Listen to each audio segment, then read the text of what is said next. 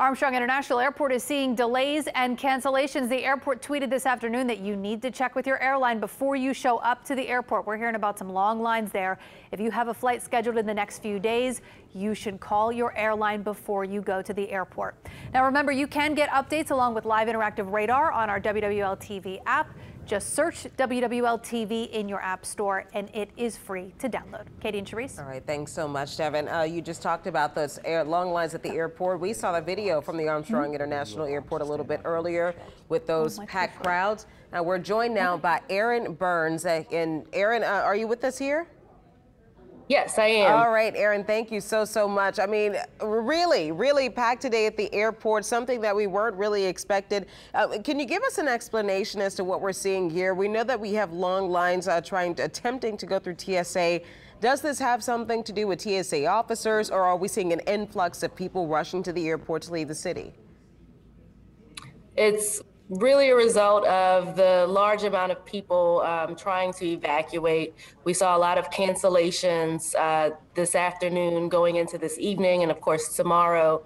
So we've just got a lot of people trying to get out of the city, and it's causing some delays and backups at the airport, and especially in the TSA line right now. Okay, well, do you have, are you fully staffed when it comes to TSA agents? And if you don't mind clarifying for me, when we talk about cancellations, just how many are we talking here?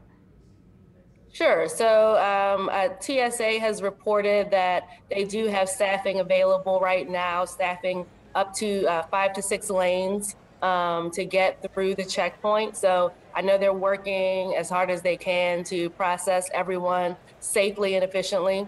And then in terms of the cancellations, for today, we saw about 36 reported cancellations from all the airlines. And then tomorrow, it's over 200 cancellations. Okay. So we expect that if any airline does operate, it'll be early in the morning. And by the time the weather impacts really start to reach the city, that most of the airlines will have canceled all their flights. Okay, so I'm assuming that each of these airlines are kind of relying on the individual airlines. You're relying on them to reach out to the people who have been impacted in regards to what to do in this situation, correct? That's right. And of course, we're working with them to strongly encourage people to check with their airline first before coming to the airport, because as you see, your flight may have been impacted by this weather event.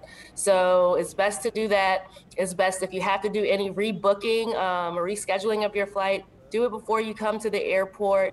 Don't try to come to the airport to handle any rearrangements of your flight. Yeah, I was going to ask you have a lot of people, you say people attempting to get out of town, probably trying to jump on a last-minute flight. You're discouraging that. I saw MSY tweet a little bit earlier that they are discouraging people to come to the airport unless they already have plans to travel. That's right. We're just dealing with large crowds at the airport, as you see. So we just want to try to be able to handle those ticketed passengers as efficiently as possible. And if passengers can be helped over the phone by their airline before coming to the airport, that just puts a lot less strain on our operation and allows us to get people out and moving like they all want to. All right, Erin Burns, thank you so much for joining us. I know that you have a lot of people who are traveling right now, attempting to get out of the city, and I know that TSA, you guys are, as you just saw the video earlier, is packed today. We hope that you're safe, and we hope that everyone hopefully can jump on their flights as soon as this weather passes over.